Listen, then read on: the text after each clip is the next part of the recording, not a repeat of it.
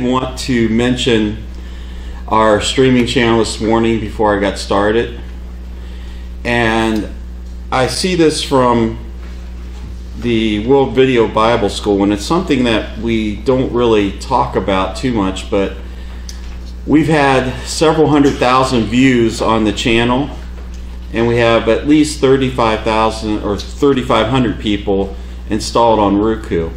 Now, we don't know if they're members of the church or if they're not members of the church. We have no idea. But I did want to encourage those that are watching the streaming channel, if you're not a member of the Church of Christ, to please find one in your local community.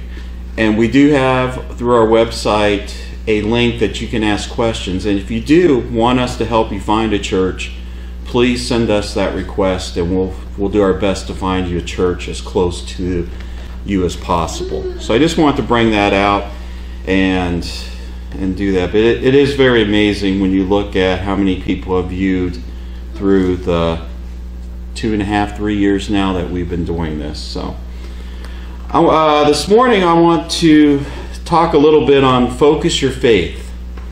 I want to start off with a little story. There was a young man, roughly about 8 years old or so, that started selling apples in his community. He was out there in the middle of, kind of where I come from, the middle of nowhere. But he started selling some apples at a very young age. I'm just going to say 8. So he started selling these apples, and then one day he got some pigs. So he started selling apples and pigs. And all of a sudden, before you knew it, he was raising some lettuce. So he would sell apples, pigs, and lettuce. And he got more and more pigs than what he could sell. So he started to butcher the pigs and sell bacon and sell ham and do all this stuff. Well, as he grew up, he got married to a very lovely young lady, and they had a son. Well, this man who was selling apples and lettuce and bacon and ham also got some chickens and started selling eggs.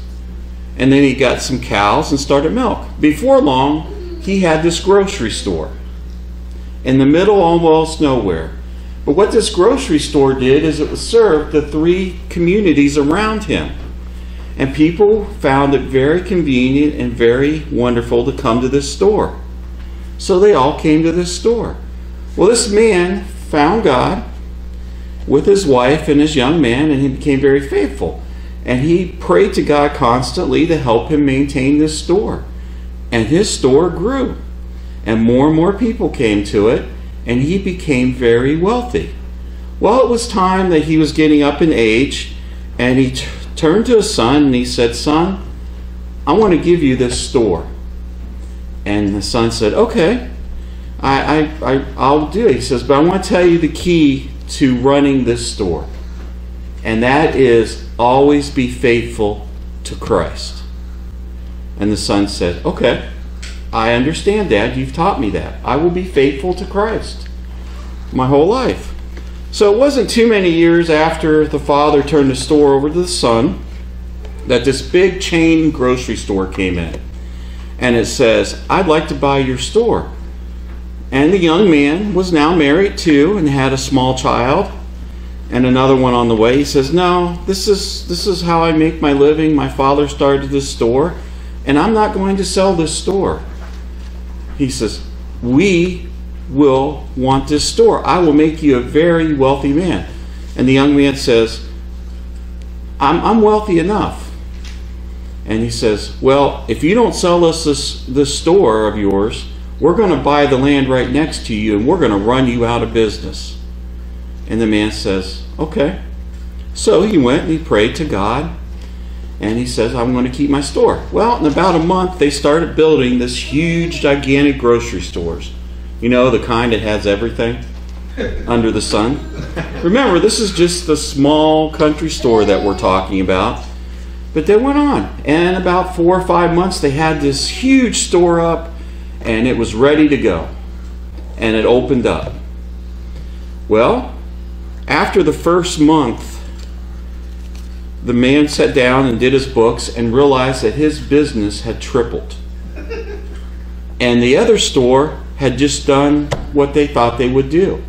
But his business had tripled in sales. Do you know what the two things the man did? Number one, he focused his faith on Jesus. And number two is he put a big banner over his entranceway that said Main Gate. So,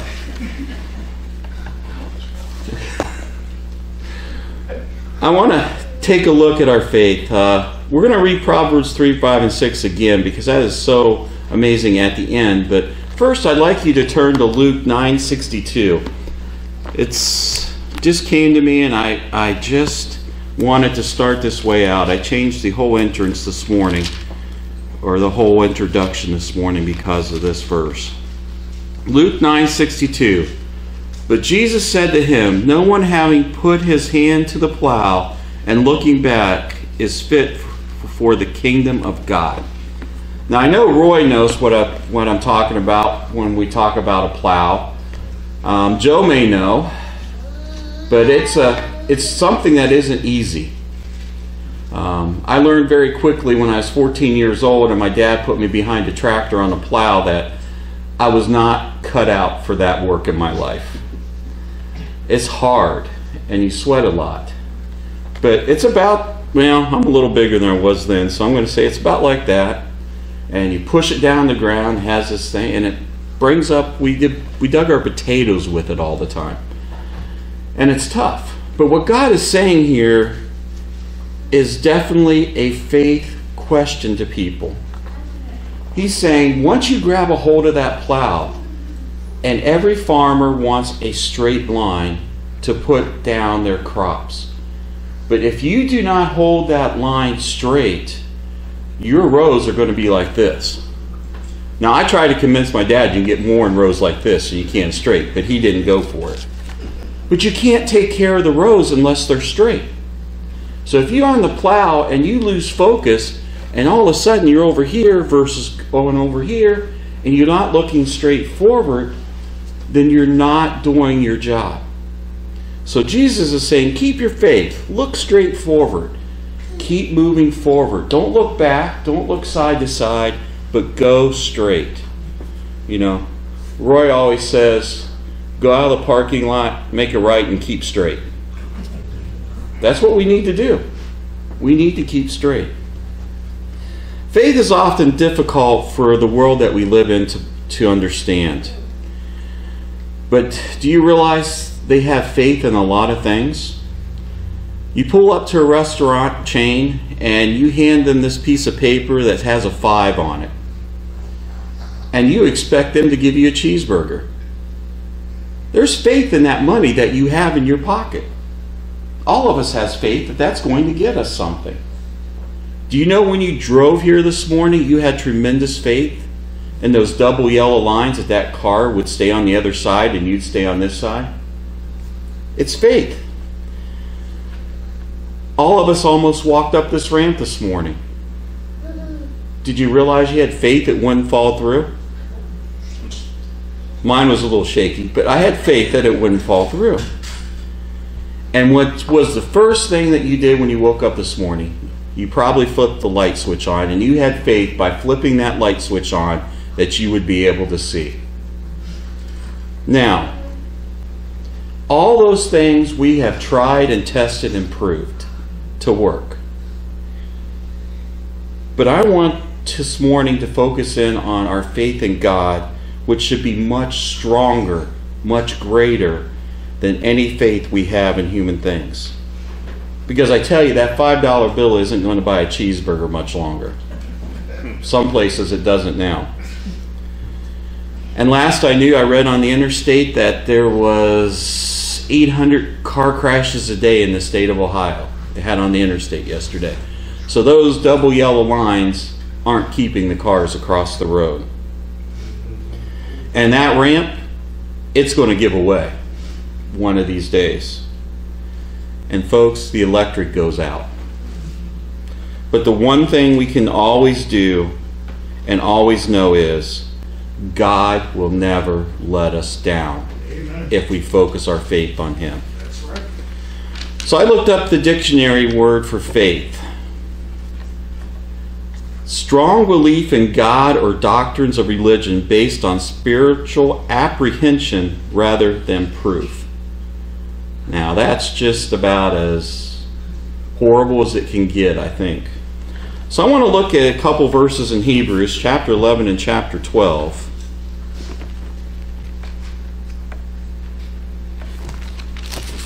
Hebrews chapter 11, verses 1 through 3. Now faith is the substance of things hoped for and the evidence of things not seen. For by it the elders obtained a good testimony. By faith we understand the worlds were framed by the word of God, so that things which are seen were not made of things which are visible. The key there is framed by the word of God. Now chapter 12, verses 1 and 2. Therefore we also, since we are surrounded by so great a cloud of witnesses, let us lay aside every weight and the sin which so easily ensnares us, and let us run with endurance the race that is set before us, looking unto Jesus, the author and finisher of our faith, who the joy that was set before him endured on the cross, despising the shame, and is set down at the right hand of the throne of God. Now to me, that's much greater definition of faith than what the dictionary brings out. Our faith does not have apprehension. Our faith can't go halfway to where we have a strong feeling about something or some doctrine that a man wrote up. And there are no turnarounds when it comes to our faith. We are straight ahead with our plan on those plows, looking straight ahead. Each and every day proves faith to us. Number one, you guys are here this morning. That proves faith to me. He leads us, and He gave us the ultimate sacrifice in His Son for faith to us. Let's look at Ephesians 2:8. Ephesians 2:8. For by grace you have been saved through faith, and not of yourselves. It is a gift of God. Through our faith and God's grace we are saved. Not any other way. We are saved through that. Believe me, folks, the world that we live in, number one, wants to do away with Jesus. Have no talking of Him. And they want to test our faith each and every day. Doesn't it feel like when you go somewhere, your faith is tested? Yes. It is. So focusing our faith is so important. And I want to look at two examples of Peter. It was kind of scary for me in Bible class this morning as Mike was talking a lot about Peter. I'm thinking, all right, leave my stuff alone, Mike. Come on now. And he did. I appreciate that, Mike. I want to look at two examples of Peter that has strong faith but lacked the focus and swerved him off the goal. The first is in Matthew 14. We all know these two passages. I'm not giving you anything that you don't know. Matthew 14, 22 through 33. This is Matthew 22 through 33. Immediately Jesus made his disciples get into a boat and go before him to the other side, while he sent the multitudes away. And when he had sent the multitudes away, he went up on the mountain by himself to pray. Now when evening came, he was alone there, but the boat was now in the middle of the sea, tossed by the waves, for the wind was contrary. Now in the fourth watch of the night, Jesus went to them, walking on the sea. And when the disciples saw him walking on the sea, they were troubled, saying, "It is a ghost." And they cried out in fear. But immediately Jesus spoke to them, saying, "Be of good cheer. It is I. Do not be afraid." And Peter answered him and said, "Lord, if it is you, command me to come to you on the water." So he said, "Come." And when Peter had come down out of the boat, he walked on the water to go to Jesus. But when he saw that the wind was boisterous, he was afraid, and beginning to sink, he cried out, saying, Lord, save me. And immediately Jesus stretched out his hand and caught him and said to him, O you of little faith, why did you doubt? And when they had got into the boat and the wind ceased, then those who were in the boat came and worshipped him, saying, Truly, you are the Son of God. Now I want us to look at this a little bit closer. Peter had faith to step out on water. That takes a lot of faith. To climb down out of a boat, step on water, and start walking. It doesn't say he stepped on the boat and immediately sank. He said he had his faith focused on Jesus, and he was walking on water. Now, to me, that is just incredible. Incredible. But what happened? For a split second, his faith became unfocused, and it focused on the wind and the rough seas. Did it say he sunk? He began to sink and cried out to Jesus, Save me, Lord. And Jesus reached out and saved him. And he rebuked Peter there by saying, Ye of little faith. It's not that Peter had no faith. He allowed his faith to be swerved away from the ultimate prize, which is Jesus. How many times a day do we allow our faith to be swerved away from Jesus? And we have to say, Jesus, save us. That happens a lot. Now, Peter was pretty good, and I appreciate all he has in the Bible, because he's my second one too also. We want to look at Matthew 26 now. You know this story. Matthew 26, starting verses 1 through 35, and then 69 through 75. So Matthew 26:31 says, Then Jesus said to them, All of you will be made to stumble because of me this night.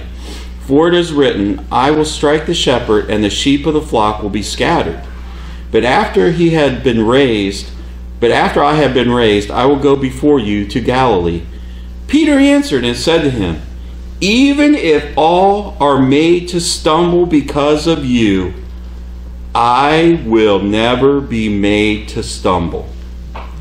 And Jesus said to him, Assuredly as I say to you that this night before the rooster crows, you will deny me 3 times.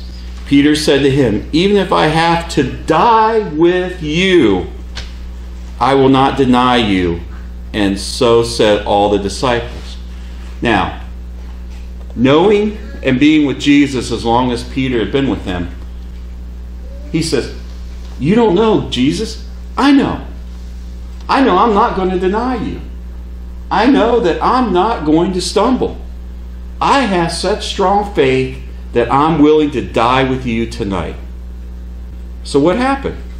Let's move down to verse 69. Now Peter sat outside in the courtyard, and a servant girl came to him, saying, You also were with Jesus in Galilee. But he denied it before them all, saying, I do not know what you are saying. And when he had gone out to the gateway, another girl saw him and said to those who were there, This fellow also was with Jesus of Nazareth. But again he denied with an oath. I do not know the man. And a little later, those who stood by came up and said to Peter, Surely you also are one of them, for your speech betrays you. Then he began to curse and swear, saying, I do not know the man. Immediately a rooster crowed. And Peter remembered the word of Jesus, who had said to him, Before the rooster crows, you will deny me 3 times. So he went out and wept bitterly. Once again, Peter allowed his faith to be taken away from Jesus. It's that easy. It's that easy to lose focus.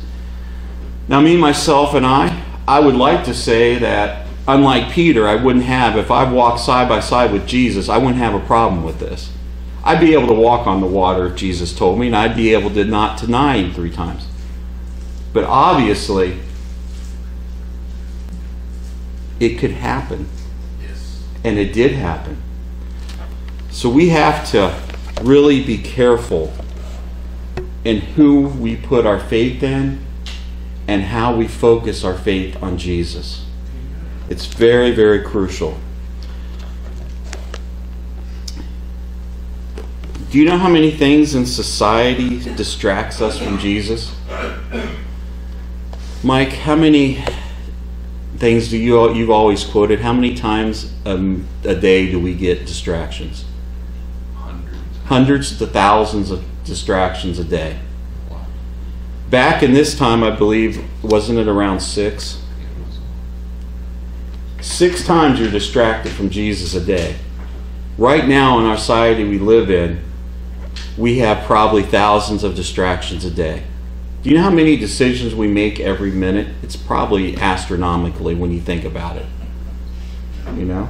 It is. So we're so much more vulnerable than what Peter was. But yet Peter lost his focus on Jesus. So we need to keep our focus truly and foremostly on Jesus.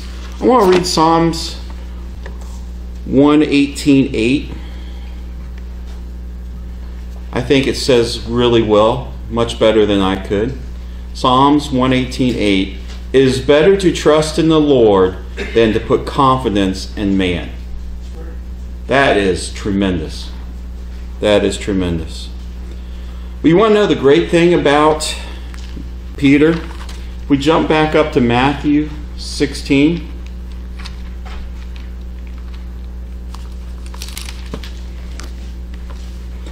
Verse 18. And also I say to you that you are Peter, and the rock I will build my church, and the gates of Hades shall not prevail against it. Even Peter's weaknesses and his wavering faith, Christ knew he was going to build the rock upon him, this church upon him. Just amazes me that we can lose our faith and that we can come back to Jesus and we're right there. We have to recenter the focus on him. 1 John 5:14.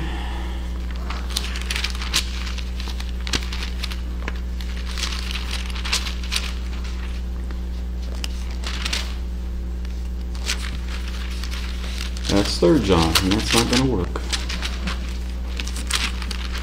1 John 5:13 says, These things I have written to you who believe in the name of the Son of God, that you may know that you have eternal life, and that you may continue to believe in the name of the Son of God. Amen. That's who we need to put our faith in and focus our faith on, is Jesus. Amen. Everything else means nothing. Nothing. We don't have anything else unless we're focused on Jesus and do what he asks. So I'm going to end this morning with reading a Proverbs 3, 5, and 6, and hopefully that brings out a little bit more to that verse now than it did in the beginning. But before that, I have to ask you this question. Have you lost your focus on Jesus? Have you allowed this world that we live in to provide those distractions in your life? Have you allowed this world to tear you down, to turn your head, to seek out other things other than Jesus to be your main focus in life? If you have, after I read these verses, we'll have a song, and it's time for you to refocus your life on Jesus. Proverbs 3, 5, and 6. Trust in the Lord with all your heart, and lean not on your own understanding. In all your ways acknowledge him, and he shall direct your paths. As we stand and sing.